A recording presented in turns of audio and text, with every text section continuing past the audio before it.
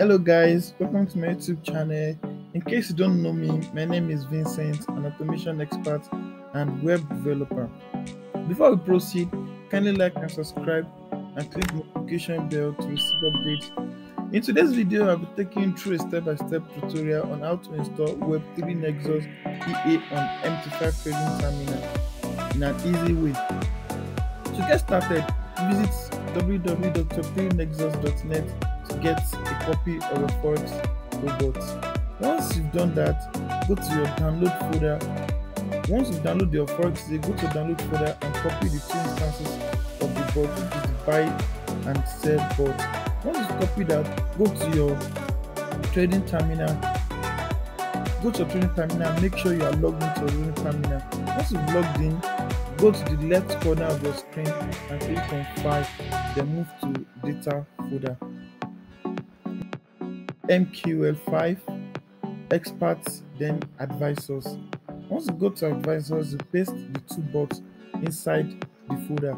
Although I'm having the bots ready, and you go to your Expert Advisor, your navigation bar on your trading terminal, and you refresh the Advisors folder to see your bot.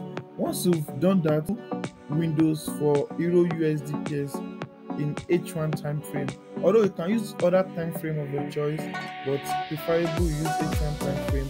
Then you drag the bots, the buy bots into the first window, and you input your trading license that you've obtained from Vincent on your Telegram or Discord.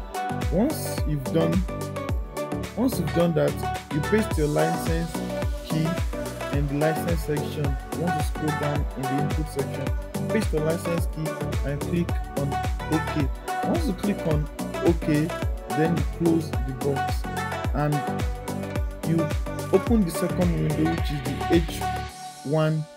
which is the H1 time frame for the second bot instance, which will be for the sell instance.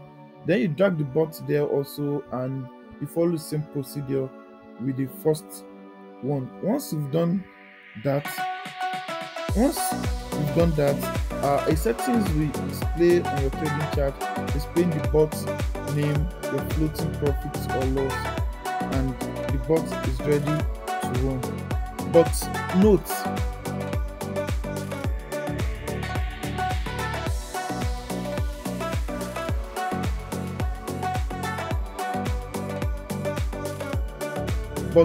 note, you must change your magic number in the both buy and sell instance. The magic numbers must not be the same to avoid trading issues.